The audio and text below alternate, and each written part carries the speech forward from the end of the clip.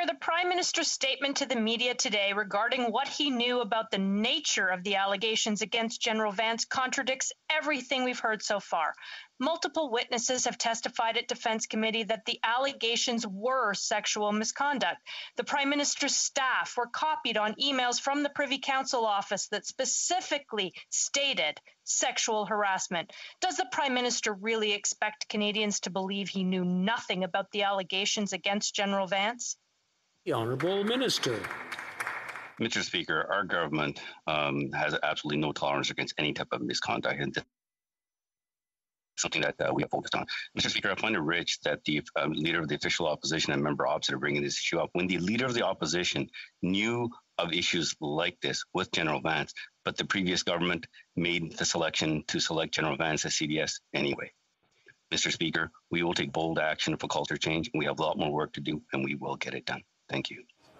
The Honourable Member for Aurora, Oak Ridges, Richmond Hill.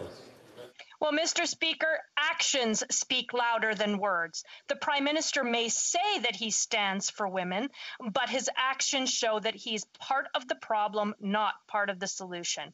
His Chief of Staff knew about the allegations of sexual misconduct against General Vance. His Defence Minister knew. The entire senior leadership of his department knew, but he did nothing for 3 years. Why did the Prime Minister fail to act on allegations of sexual misconduct at the highest level in Canada's military? Honourable Minister.